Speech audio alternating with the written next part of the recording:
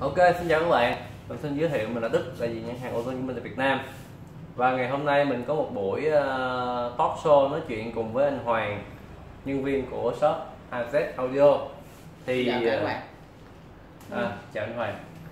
Thì mình trước mắt á, đầu tiên mình sẽ nói chuyện trước về dòng sản phẩm Neon 3K. Thì đây, trên tay dòng Ozone Neon 3K thì là theo anh Hoàng đánh giá thì con chuột này nó có những cái ưu điểm gì nhỉ? Theo mình thấy Neon 3K thật sự trong cái thời gian qua mình đã sử dụng với lại là một số clip review cho các bạn xem. Thì thứ nhất thì các bạn có thể thấy ở đây, khi mình sử dụng cái cảm giác cái con Neon 3K cái form đợt này làm nó thoải mái hơn so với những cái dòng sản phẩm cũ của Ozone. Ngoài ra về cái thiết kế cũng như cái mắt đọc hay là những cái phần mềm này nọ đi kèm thì mình thấy nó khá là ổn định so với những cái sản phẩm cũ. Khi mà sử dụng để chơi các game FPS hay MOBA thì mình thấy nó khá là tốt. Cái phím control cũng dạng là khá là mềm như những cái gì mình đã review trước đây cho các bạn xem. Thì nói chung đợt này mình thấy Ozone họ cải tiến khá nhiều về sản phẩm. Ngoài ra như các bạn có thể thấy được ở đây cái mức DPI của con chuột này lên tới tối đa là khoảng 3.500, nhưng mà khi mình sử dụng á, mình thường có sử dụng mức thấp thì mình thấy khi sử dụng chơi những cái game FPS á, thì cái click cùng như cái độ di chuyển thì nó ít có bị cái hiện tượng gọi là bị lắc hoặc là giật, chứ lại nó không có bị gọi là thấy đèn đẹp không? Nói chung về cái đèn đợt này thì mình thấy là nó đẹp hơn so với phiên bản trước. Đây không, phiên bản trước là một cái phiên bản có thể nói là nó lừa gạt người khách hàng. Ngày xưa á, cái dòng Neon mà phiên bản 1 á, lúc mới ra mắt á là, nhưng mà tính ra cái đường viền nó nhìn lại rất là đẹp, rất là đáng tiếc là đường viền không có đèn. Thì đấy, sau một thời gian khi mình ra mắt sản phẩm đó thì nhiều game thủ, nhiều shop cũng đánh giá là con chuột này nó có đèn nó đẹp hơn xíu. Chính vì thế mà phiên bản 2 của Ozone Neon 3K sẽ thành đèn và mắt đọc, mắt quang. Tại vì mấy anh Hoàng chơi game gì nhỉ? Thì tại đang chơi là LOL cũng như CSGO. Liên minh, cái LOL ở Việt Nam gọi là liên minh. Không, mình gọi là LOL nó nhạy cảm. Đó thì mắt quang thì được nhiều game thủ bắn súng thích hơn. Nào là nó không auto correction, nó gia tốc thấp rồi lift off nó tốt đấy, rất là hay. Thì nói chung trong buổi ngày hôm nay á, nói chuyện về Neon là chuyện con này nó ra rồi thì có một số chia sẻ thì là trong thời gian tới Ozone Gaming sẽ ra mắt một số sản phẩm 16.8 triệu màu với định danh là Spectra. Thì theo anh Hoàng thì cái định hướng này của Ozone thế nào nó, tại vì á những hãng châu Âu thì họ rất là nghiêm khắc trong vấn đề ra sản phẩm và họ ít đánh về màu sắc đấy, anh biết nhiều hãng đúng không? Đấy thì chiến lược này của Ozone theo anh nghĩ là nó có hợp lý hay không, có giữ được bản sắc của người châu Âu hay không, hay là thế nào theo anh thấy? Theo thật sự mình đánh giá cái thời gian gần đây rất nhiều hãng tung ra những cái sản phẩm 16.8 triệu màu RGB.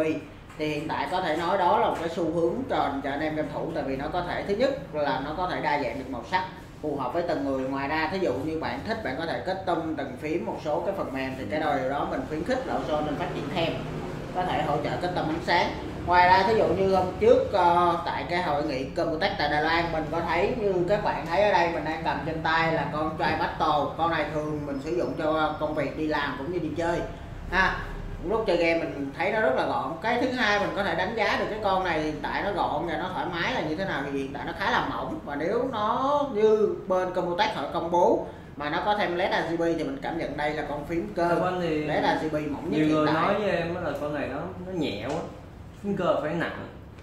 Thì cái yếu tố vừa mỏng vừa nhẹ của nó là một điểm yếu hay là điểm mạnh? Cái đó nó tùy theo quan điểm của mỗi người, nhưng đối với mình hiện tại nếu mà con này nó nhẹ như vậy mình rất là thích, là tại vì các bạn sẽ thấy được cái tiện lợi khi mà chúng ta di chuyển.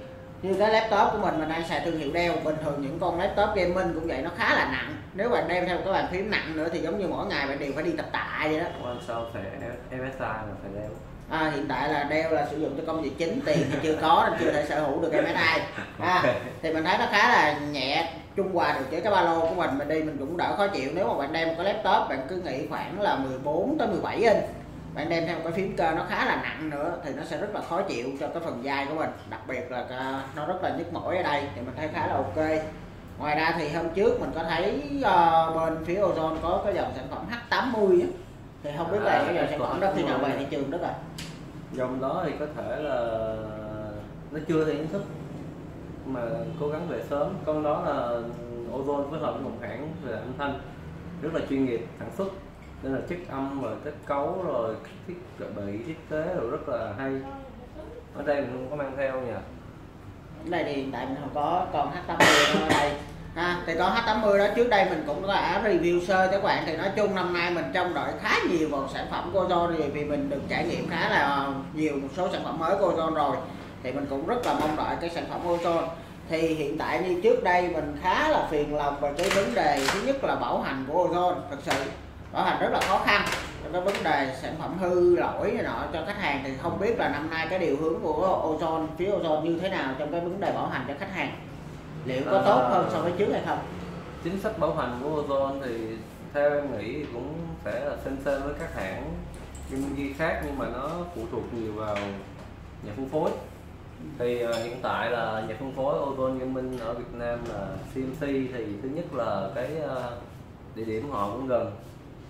Thì không biết địa điểm họ ở đâu đó ạ? Ở Lạc Long Quân. Có đó là một cái bộ phận bảo hành riêng biệt độc lập hoàn toàn. Người dùng có thể có nhiều sự lựa chọn.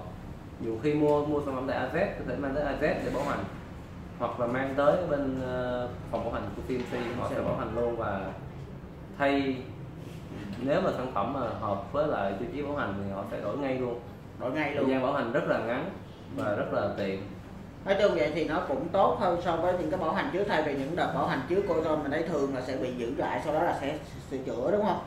Không, đó là Ozone thì bảo hành đổi mới. Năm nay mình đổi mới. Ngoài ra là hiện tại sẽ có một cái trung tâm bảo hành riêng cho các bạn. Thì cái địa chỉ ở Lạc Long Quân thì Đức có thể nói là số mấy Lạc Long Quân không? Em cũng không nhớ nữa. Nói chung là của CMC. Của CMC thì chúng ta sẽ lên cái phần CMC để chúng ta xem cái địa chỉ bảo hành ở đâu. Chúng ta có thể đem tới đó nhanh nhất, hoặc đem tới những cái shop game bên kia nhà Z chẳng hạn, thì các bạn có thể được bảo hành nhanh ha. Thì cái đó cũng là một bước tiến mới của Ozone. Thì không biết trong năm nay dự định Ozone sẽ tung ra bao nhiêu sản phẩm mới, tại vì trong thời gian qua gần như là 2 năm trời rồi Ozone chưa có tung ra nhiều sản phẩm mới cho khách hàng. Năm vừa rồi là một năm Ozone ít sản phẩm. Thì trong năm nay dự kiến tung ra phải 20 sản phẩm mới. Thì từ đầu năm đến giờ là mình đã tung ra sản phẩm Neon 3K nè, Ozone chia, rồi ở các thị trường châu Âu và châu Mỹ thì mình dùng sản phẩm lót chuột như là Giant ở bên châu Âu, rồi KLG ở bên châu Mỹ. Thì mình cũng đang định hướng là ở Việt Nam hoặc là ở thị trường châu Á sẽ có một phiên bản lót chuột riêng đấy. Nhưng mà đang tìm đội game nào đánh hay mà có thành tích, có hình ảnh là mình sẵn sàng mình làm một phiên bản đội game đó của Việt Nam. Nếu Việt Nam mình pro chuyên nghiệp. Đấy. Ngoài ra là đấy, em chia sẻ thêm là dòng Spectra, dòng thanh toán kiểu mẫu Ozone đó, thì có ít nhất đó là hai phiến, một con là chơi battle phiên bản Spectra, chơi pro Spectra, rồi Ozone Neon M50 nha, con này là con sẽ là big shot của Ozone năm nay. Đấy, tai nghe Echo H80 phiên bản Spectra. Cái con bữa anh test là phiên bản của Origin. Đấy, cùng xe Spectra. Rồi đấy, chuột Spectra, ít nhất là 4 con Spectra. Ngoài ra sẽ có một con bàn phím khủng, nói chung nhiều tính năng đó. Rồi một con sẽ tầm trung hơn xíu để phù hợp với tiền của khách hàng người dùng hơn nữa. Thì định hướng của Ozone đó là mình phải cố gắng bình dân hóa cái gaming gear, nghĩa là tạo những sản phẩm mà chất lượng tốt, phù hợp và đáp ứng được yêu cầu của nghiệp chuyên nghiệp với mức giá tốt nhất có thể. Đấy, đó là định hướng của Ozone. Thì clip này mình sẽ đăng lên trên trang fanpage của Ozone Gaming. Thì là anh Hoàng có những cái lời cuối nào chia sẻ với các fan của Ozone Gaming trên fanpage không nhỉ? Nói chung thì năm nay mình nhận thấy từ phía Ozone họ thay đổi rất nhiều, từ cái khâu sản phẩm cho tới bảo hành. Nói chung là có những cái tiến bộ rõ rệt, cũng như là đáp ứng được những cái nhu cầu của khách hàng. Và nếu thật sự mình mong muốn đây là mình mong muốn là sẽ có sớm những cái sản phẩm được trải nghiệm trên tay.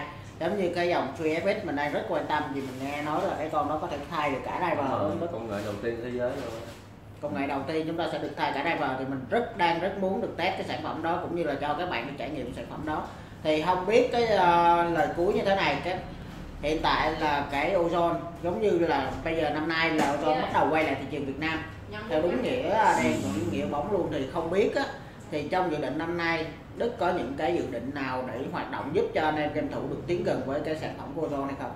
Thì trong năm nay bên mình cùng nhà phân phối CMC sẽ là tổ chức nhiều buổi offline chia sẻ giao lưu cộng đồng, giao lưu game thủ. Chủ nhật sắp tới này á, bên mình sẽ làm một offline về game Overwatch, thì các bạn sẽ tới chơi test game với sản phẩm Ozone Gaming, chơi game Overwatch, thi đấu game trúng thưởng.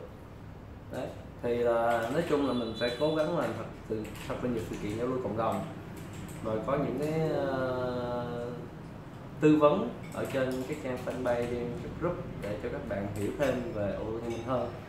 Đấy, thì cố gắng là sẽ, nói chung là năm nay mình sẽ hoạt động mạnh, hoạt động cộng đồng nhiều đó, để xây dựng cộng đồng của Ozone. Ok, vậy mình và các bạn cùng chào đón những hoạt động mới nhất của Ozone trong năm nay nhé. Rất cảm ơn Đức về những chia sẻ ngày hôm nay. Ok, cảm ơn anh, chúc anh Hoàng nói riêng và Azaudio luôn phát triển và đồng hành cùng Ozone. Rồi, cảm ơn anh.